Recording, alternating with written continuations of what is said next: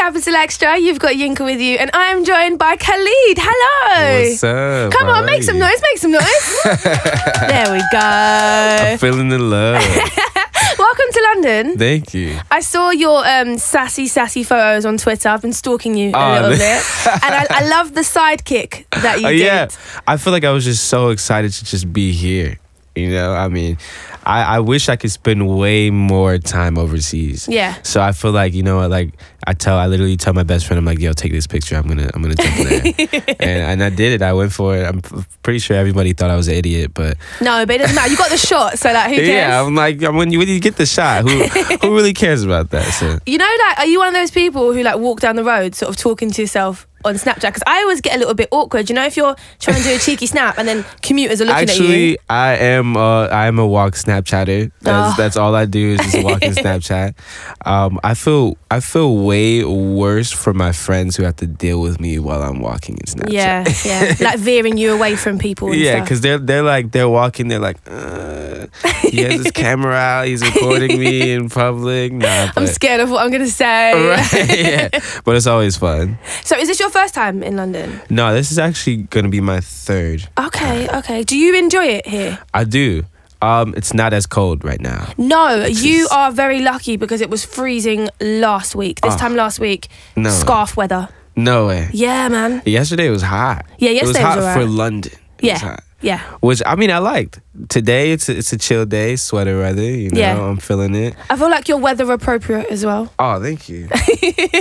I bought this just for London, actually. Oh, well, thank you for dressing to impress. No problem. So you're originally from Texas? So actually, I lived in Germany for 6 years. Yes, you did. Yep. I moved to New York. I lived there for 4, and I lived in Texas for around almost going on 3 years. And I feel like that's kind of the place where when I moved there, I kind of found myself as an artist. And so I love to say that I'm from there. I love to take that not necessarily that ownership, but just, you know, just taking that, hey, look, I'm from El Paso, Texas, because not too many artists are from El Paso, Texas. No. Yeah, so I love Texas. So is it safe to say that's where like the musical you was born? Yes, definitely that's where the musical side of me was born. I feel like I loved singing, and I was going to go to school for singing, but I was always going to do it for other people. Like, I was going to sing other people's songs. But once I had moved to Texas and I had went through, you know, heartbreak and just loneliness and all this type of stuff, it just allowed me to just find this creative in me. Yeah. And I started writing all this music. And that wouldn't have happened if I didn't move to Texas. So what is it about there that sort of inspires you so much? I feel like in the city of El Paso, it's just so secluded away from everything. There wasn't really a lot of distractions for me until I began to meet other people. But, Those people. Right, but I was super lonely at first, and I felt like loneliness, once you kind of accept it, it's not necessarily a bad thing. I feel like I do a lot of good stuff alone. I find a lot of creativity when I'm by myself. And so I had a lot of free time. It was the beginning of my senior year, didn't really talk to anybody. Didn't know anybody, but I knew myself. So I just started writing all this music, and once I had presented it to the world, that's when I feel like everything definitely changed for me. I hope this doesn't sound condescending, but you are so mature for somebody, and you've done so much for someone who's still in their teens. Do you know what I mean? Like, it's actually mental. I mean, I feel like I'm talking to my uncle, and you're like, no, I'm your nephew. Like, right. Thank you. Has life changed quite quickly for you? Definitely has changed very fast. Just compared to around 2 years ago when I had first started making music to now, it's just, I've grown up a lot. Yeah. My mind frame around a lot of things have changed. The way that I even sing sometimes changes a little bit. And the way that I appreciate the people who I'm around changed a lot. I started finding just all this just pro-positivity and pro-love. When I started making music, I became a lot happier than when I was singing other people's songs. And I feel like that's because all of those emotions, all of those hardships, all of those times, I just throw it into the song. I'm like, you know what, once I get the song out of me, I get all the bad energy out of me, and I get to recharge and focus on some other stuff. So, I mean, I feel like I'm maturing at an alarming rate. I feel like I'm 28 right now. I'm only 19 years old. So it's definitely crazy. But do you sometimes worry that you're missing out on like the high school, the graduating, because you're just flying? Right. I actually did feel that once I had a college show and I'm walking around the campus. I'm like, I wish I could walk around as if I wasn't me right now. Yeah. You know, I wish I could feel that energy. All of my friends are in college, so they're all enjoying themselves. They're all having fun. They're all going to all these parties, and I'm like, I'm just, at home. I got a trip. I got a show tomorrow. I'm just chilling out. Or I'm just at the studio, which is, there's great things that are happening, but I feel like just the lack of just teen, it's kind of there. It's definitely there. So what I try to do is I try to incorporate my friends within a lot of the stuff I do. I brought my best friend with me today, and I'm bringing my best friends, 4 of them, on tour with me when I go on the American Teen Tour. That's good. Yeah, because I definitely want to have that energy around me, and just to remind myself that even though you're doing things that aren't necessarily kid-like, you're still a kid for one more year. Yeah, at least one more year. At least one more year.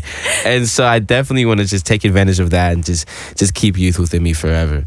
And you released your debut album in March. Yes. And it's very good. Thank you. It's really good. Like, so because it's American Teen. Mm-hmm. So what's the story of that? Is it just that sort of about you and your experiences? I feel like it was definitely a time capsule for me, and it was really about all the experiences that not only I went through around the last 2, 3, even 4 years through my whole high school experience, but my friends' experiences as well.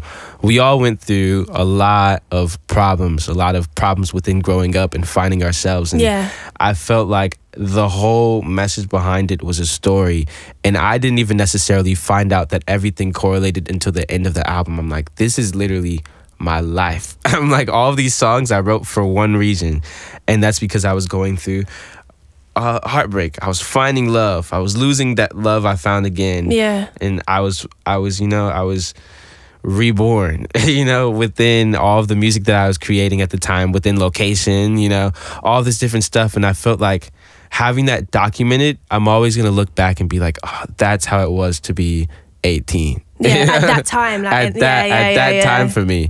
And I really love how, even in certain songs, you can hear my friends in the background. Yeah, I noticed that as well, actually. I was like, this is quite sassy. Yeah, and I just love incorporating everything in what I do, and I feel like that is definitely just a mark for me, and I feel like the next projects are definitely going to show way more progression.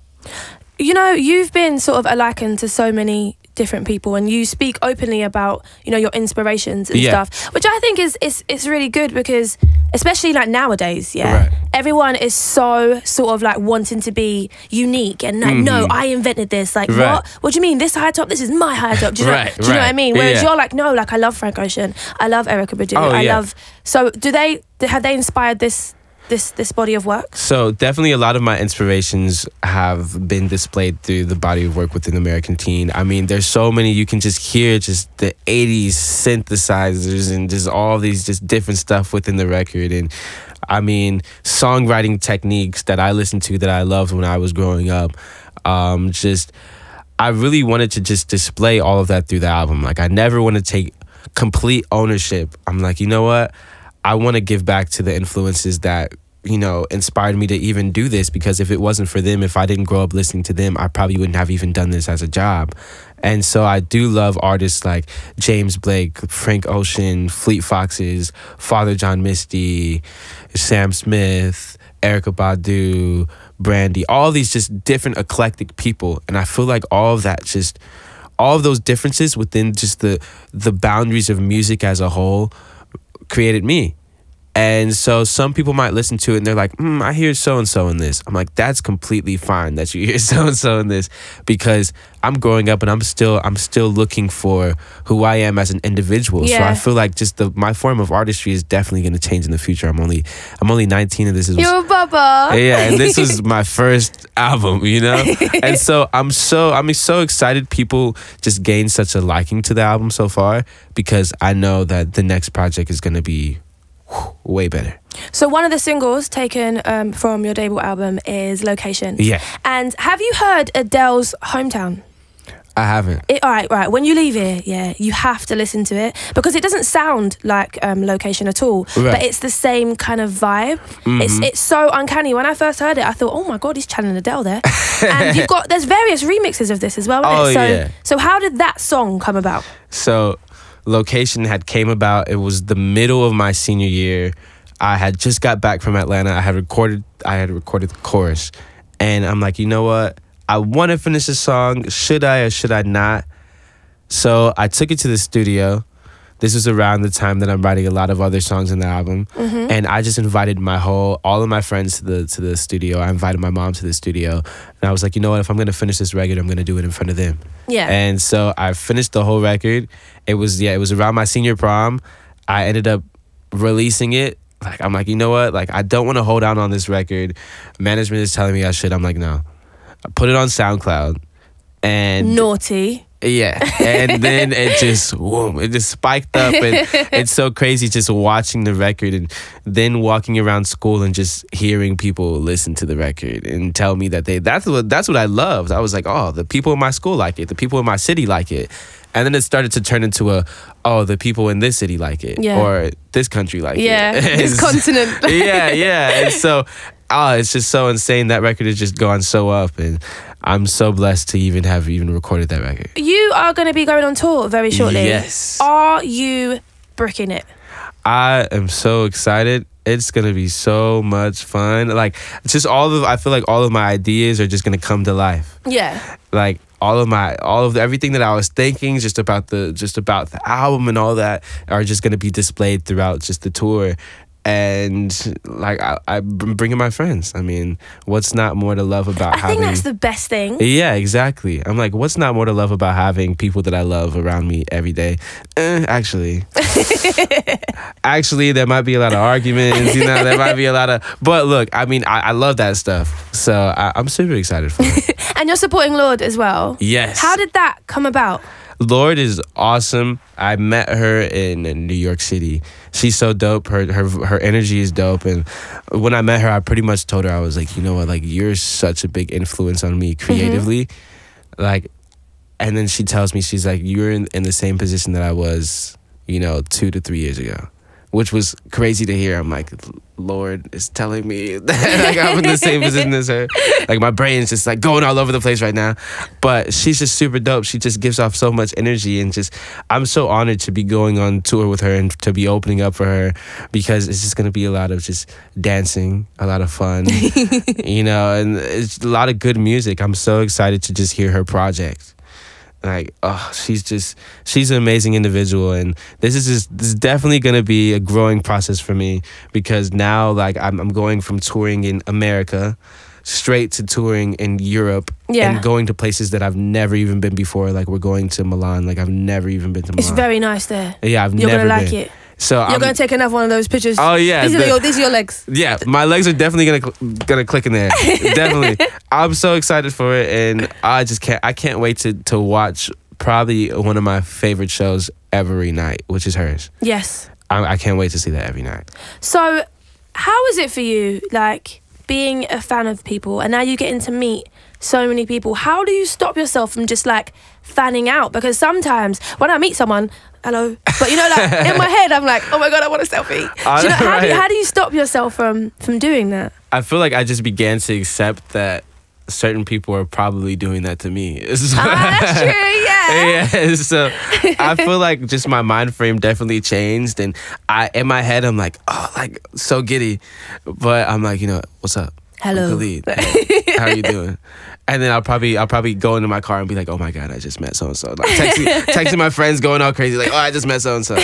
But then the cool part of that is just on just the mutual respect and love for music, we end up gaining a friendship from it, which is so awesome. Like, I've become friends, or became friends with some of my biggest influences, and they're talking to me, telling me that they love what I do, which is so awesome. It's just crazy. Like, one of my friends, Xavier Omar, he's super awesome. I listened to him all throughout high school, and now he's listening to my music and just telling me, like, you're a monster. I'm just like, no. Like, and you're like, Rrr. Right. I'm like, okay, thank you, bro. But it's just so crazy. It's insane. So we are in London. Yeah. And the UK music scene is like thriving at the moment. Are you going to be making any music in the studio, anything while you're here? Not this trip, but I feel like I will definitely come back, because there's so many different forms of creativity out here. Like, I've gotten introduced to a lot of music that I never even knew, like grime. Like, oh, it's a vibe. It is definitely a vibe. I never really knew it until I came to London the last time and they put me on. I'm like, yo, this is definitely this is crazy. And I feel like I would love to just kind of just expand. Especially there's there's so many remixes of Location. I mean, there's the London remix. Lil Sims. Yes. She's so awesome.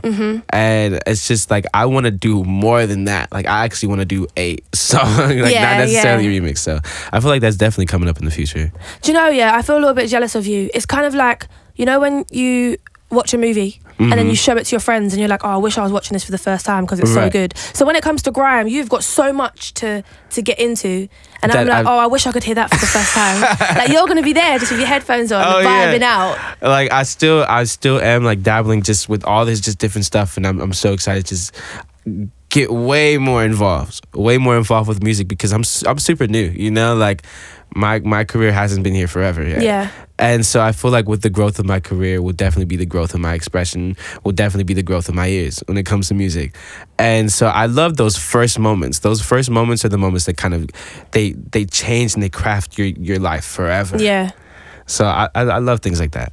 And we are going to play Rollin', which is a song that you've got with Calvin Harris and with Future as well. Before we get into it, how did this come about? So did someone just ring you and like, oh, do you want to do the song? Actually, Calvin had hit me and we were talking through text. Okay. He invited me to his crib, and so I pulled up. Look, he's trying not to smile. He's like, yeah, he hit me. Just text, you know, like Calvin Harris. Freaking out. I was definitely freaking out. I was going crazy because I'm like, you know what? Like, one of my favorite songs in life is from Calvin Harris, and it's a song that I used to sing. Was it 6th grade? My best friend's here. She can help me. Definitely, I think it was sixth grade. Bounce. She's not in. Yeah, it was Bounce. We used to walk it down the street. Dizzy Rascal? Huh? That's the one with Dizzy Rascal? No, it's with Khalid, I think. Oh, yeah. Yes. Oh, that's a good tune, actually. Yeah, so we're literally walking to middle school, like listening to this song, like on our iPad Nanos and stuff, you know? And like, that's a memory that I'll always remember forever. And then he contacts me and I'm like, no way, you know? And I get to create another song that someone who is probably my age then, probably a little older, who knows, is going to listen to and be like, this is one of the lifelong memories that I'm going to have with this record. So I thought it was just super awesome. He was so nice. And I've learned a lot from him, and I made a record that I'm in love with, and Future's on it. So it's just like, what else can't you love about that record? Yeah. For me, you know? Yeah, no, you're right, definitely. Yeah. And so that record is just so amazing. Calvin's dope. I'm just so appreciative for that record. Okay, so we are going to play. I've got one more question to ask you, though. How many times, have you been mistaken for DJ Khalid, like on Twitter? Still to this day? Still to this day. Is it annoying? I mean, it is what it is. I guess when your name's just so similar to somebody else, but pronounced a different way, people kind of they perceive what they read. And like it's phonetics. Like, and so when you're reading Twitter and you see Khalid, DJ, cool. You're like DJ. And so I see a lot of fans discover me and they're like, I thought you were this person for so long and you're not. So it's awesome. I mean, he's dope. Yeah, he's dope. Like, definitely. I don't have a problem with people mispronouncing my name. Sometimes I'm like, I want to correct them, but sometimes I'm like, you know what? I'll let them learn for themselves. Yeah. The name thing, it's gonna change. It just makes me work harder. I'm like, you know what? I'm gonna work harder. So you hear my music everywhere, and you're like, okay, that is Khalid. Yeah, but the one thing is though, sometimes you should correct people who get your name wrong, because when I got my first job, right, and my name's Yinka, and I let someone call me Bianca, and for 3 years I never corrected him. He just called me. He kept calling you that. Bianca, and everyone be like, "That's not. No, just leave him. It's fine." Yeah. So maybe sometimes. Sometimes I step up. I'm like, nah, I'm like, no, that's not how you say it. That's not how you say it. But yeah, that's definitely a reason why I probably should correct people a lot more about my name. But they're gonna hear your name a lot anyway. So, so Khalid, thank you for joining me on Capital Xtra. We are gonna get into your brand new one with Calvin Harris. Can we give him a round of applause, please, everybody? Thank you for having me.